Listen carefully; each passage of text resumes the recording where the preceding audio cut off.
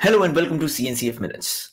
In this video, I'll be walking you through a very interesting project, Knative.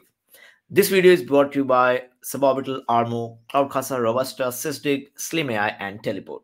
So let's get started. So Knative is a CNCF incubating project. It recently became part of the CNCS incubating status, and it is an enterprise solution for building serverless and event-driven application. So there are two portions to it. One is Knative serving and one is Knative eventing, which we'll discuss in today's video. If you have a container image, so if you have a container image, then Knative can do all the heavy lifting for you.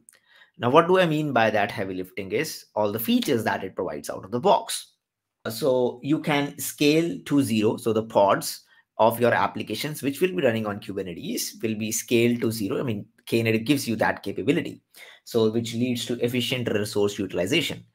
So you actually get code to URL in a few minutes without writing any deployment files, without writing any ingress rules, and without taking care of the certificates, etc. So all the heavy lifting is done by Knative, and it can also respond to events, which are like the cloud native events. It can emit those events, and there can be a publisher subscriber way in which you can have the eventing. You can take advantage of the event Knative eventing as well. So if you want to deploy an application to Kubernetes, obviously you need to write the code. That is the first part. Then you need to write the deployment file. Then you need to write the service file. Then you need to write the ingress for that. Then you need to write the certs for that. Then you actually need to map all those stuff like the labels and the selectors. So as a developer, I do not need to actually learn all those things. I just want my code to be deployed to a URL, and I want to use the resources efficiently. Like I want to auto scale, automatically scale to zero automatically based on the loads which are there based on the number of requests. So Knative does that. So this is where Knative sits in. So you have the infra layer. On top of that, you have Kubernetes. On top of that, the Knative layer will be sitting. Now Knative will be providing you many features like auto scaling, scaling to zero, routing, intelligent routing, traffic splitting between those. You can have different tags for different routes, which can be there, revisions that will be a very efficient use case, and out of the box certificate management. So you will be having your code and the functions. So you just have the code and you have containerized that. Actually, Knative previously, sometime back, the build was also a part of Knative, but it was then eventually moved to Tecton pipeline. So you can use any build tool like Canico, Buildia, or Docker to build the images. Once you have that containerized image, Knative is really, really powerful. So there are two parts to it. Like I told you, one is the eventing and one is the serving. So this is the serving part where you will be writing a service. And when you write the service, it automatically creates the revision and the route for you. And you can also do the traffic splitting over here. And one part is eventing, which is like the cloud events, which are the sources, which will be taking the events. And then it will be sending those events to the broker and then to the triggers, which will route to a specific service or the sync. We'll be discussing all those concepts. And that trigger can also send to a service, Knative service itself. So Knative serving and eventing can be a powerful combination, but they absolutely can be run independently. So when you install the serving layer on top of Kubernetes, you'll be first applying the CRDs, then you'll be installing the serving core, then you will be needing a networking layer. So Knative not only works with Istio, but it also works with Courier and Contour. So you will be having that. Then you'll be patching the Knative serving to use a particular networking layer. In this particular example that I'll be showing you in the end, we'll be using Courier. So you'll be having all these components. Then on top of that, you can have the DNS, the auto DNS, which can be there, and you can actually do the manual DNS as well. But there is a provision in the quick starts and stuff like that if you want to test quickly out. So it will be giving you proper DNS names with the certificates like TLS and HTTP 01, or you can use a cert manager as well. So there are different ways you can get the auto TLS as well. Like just like you just have the container, you deploy that, giving some of the specification in the service, and after that everything gets created automatically for you, and you'll be getting the HTTPS endpoint, which is super fancy. So how internally it works: whenever you will be creating a service, it creates a and you hit a particular URL. So let's say you deployed a service, and you hit it for the first time. Now when you hit for the first time, then the request goes to the activator. Now the activator will ask the autoscaler to scale up one pod to serve that request. So that is the default first time flow. So that is the default first time flow. And the autoscaler used over here is the KPA, which is the default one. You can also define a service to use autoscaler, a different autoscaler, which can be HPA as well. HPA can do like CPU based utilization metrics calculation, which the Knative KPA cannot do, and stuff like that. So based on the requirement, you can do that. And also for the config autoscaler, like what if the request, like you have the front end application and you want it always to be running, and for the other applications you want need to need basis, you can scale down to 0. So you can actually define those things as well. So you can define the scale down rate, the maximum scale up rate, so that you always have one replica of the pod running if you want, or if you do not want the replica of the pod running, you want it to actually scale down to 0. So all these configurations can be done here. Now on the pod side, how things happen is once this flow is over, so now whenever you are hitting the service, what happens is there is a queue container inside the pod. Now one is the user container, which is your application. One is the queue container, and if you have like Istio and stuff like that, you will be having another container like Envoy.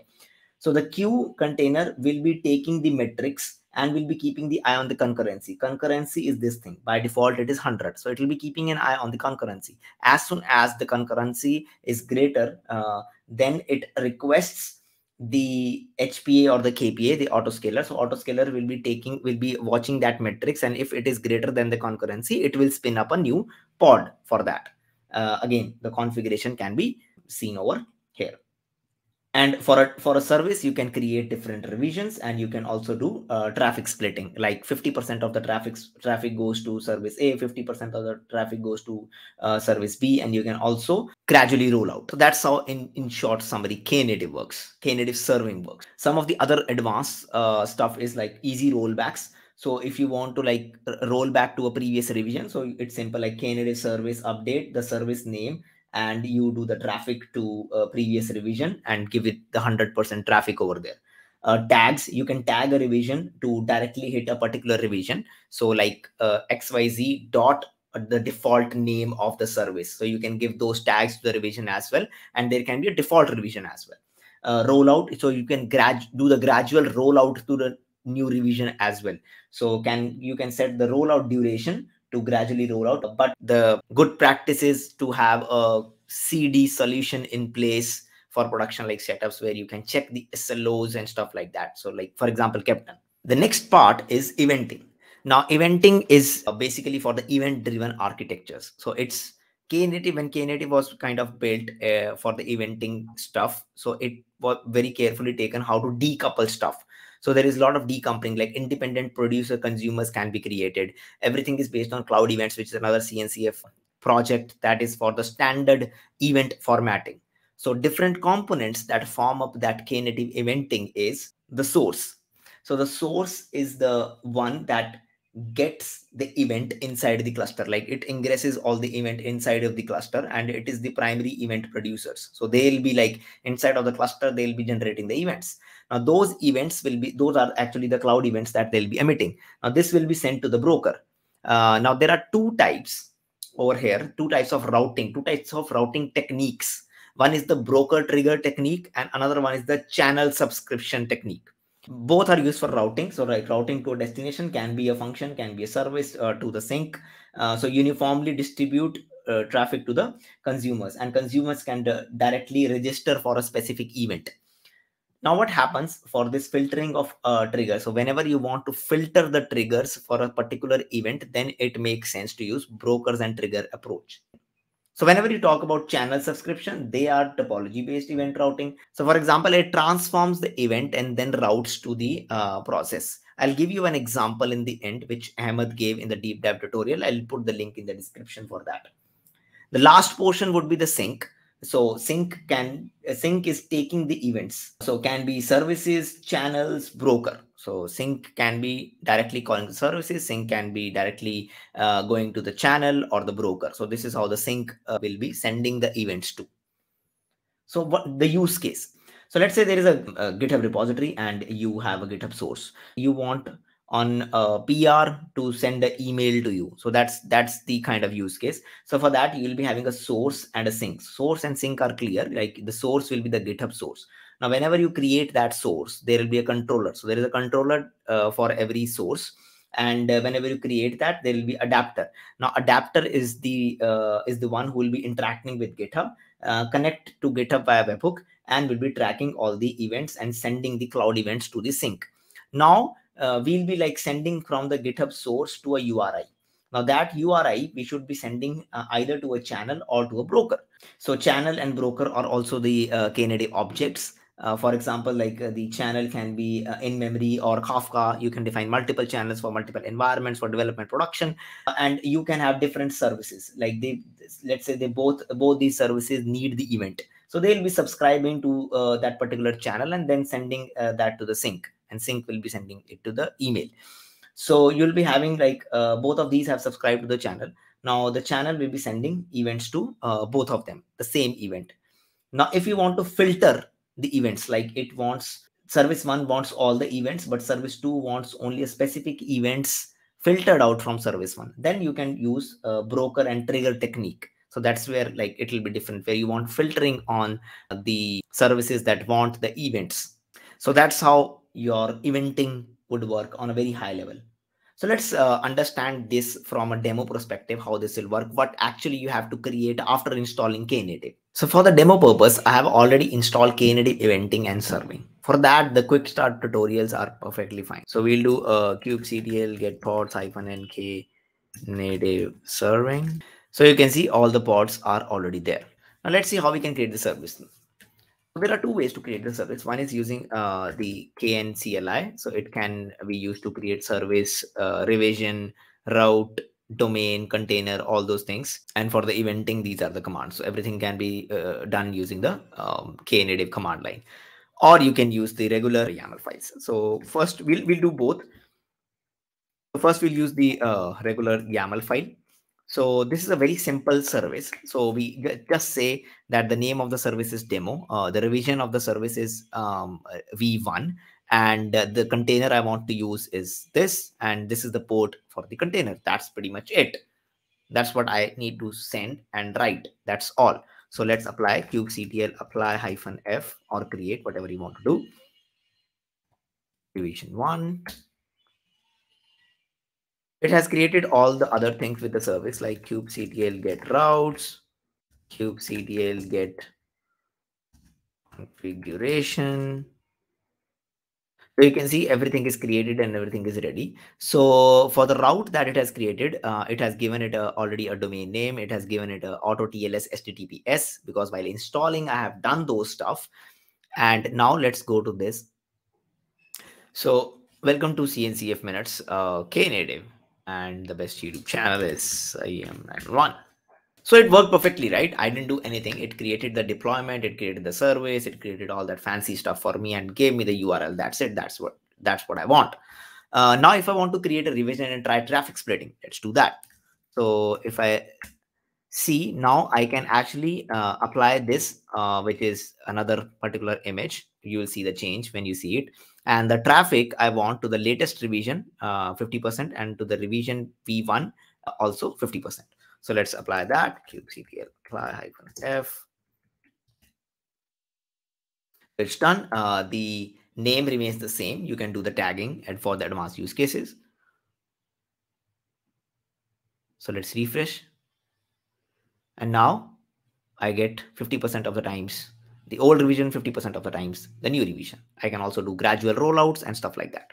So I've also deployed the hello world YAML file, and you can see that it is right now scaled to 0. And as soon as I hit the hello world URL, it will start the container creating and it will be running. So that's how cool it is. And if you see kubectl get pods, you can see that the demo v1 and demo v2 are terminating because we are not sending any traffic over there, and it is automatically scaling down to 0.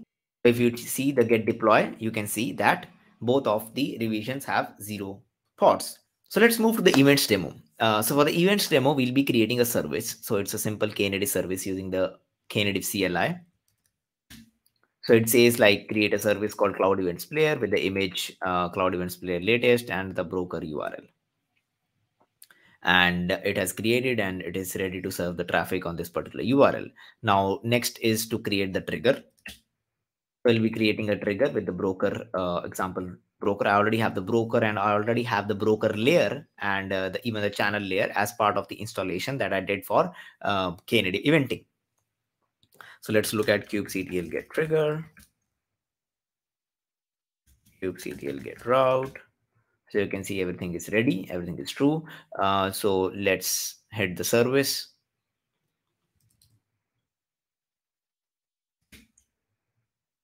So this is like event ID, event type, event source based on the structuring of the cloud events, so following the similar pattern. So let's give it random ID, demo, event sources, demo, send the event.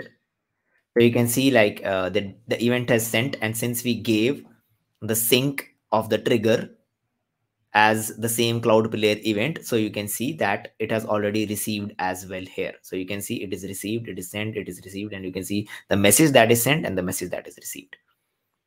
So that was a very simple example. Now for all the things that I have explained, there are deep dive videos which are there on my channel for the Knative series by the experts, so make sure you check that out. I'll put the link in the description. So this video is brought to you by all the members. Sysdig, which is driving the standard for cloud native and container security. The company has pioneered cloud native runtime threat detection and response by creating Falco and Sysdig as open source standards and key building blocks of the platform. Armo assure DevOps, DevSecOps, and developers that every workload, cluster, container, and microservice is born and remains secure from development to production and from configuration to runtime every time. They are the creators of Kubescape. Suborbital, making the cloud native WebAssembly easy. They are the creators of Atmo and SAT. Check the recent great announcements. Robusta, an open source platform for Kubernetes troubleshooting and automation. It makes your incident response and troubleshooting very simple. Cloud Casa is a free Kubernetes backup and cloud migration with cyber resilience as a service. Teleport, which is the easiest, most secure way to access all your infrastructure. The open source Teleport explain consolidates connectivity, authentication, authorization, and audit into a single platform. And Slim AI, that gives developers the power to build better cloud native application with less friction, complexity, and waste. So that's it for Knative CNCF minutes. I hope you liked the video, enjoyed the video, you got a gist of what Knative eventing and Knative service is. If you happen to try it out, make sure you tag me and tell me what exactly you tried it out. So that's it for this particular video. Thank you so much for watching. If you like, then make sure you like the video, comment, and subscribe to the channel and press the bell icon. Thank you and see you next time.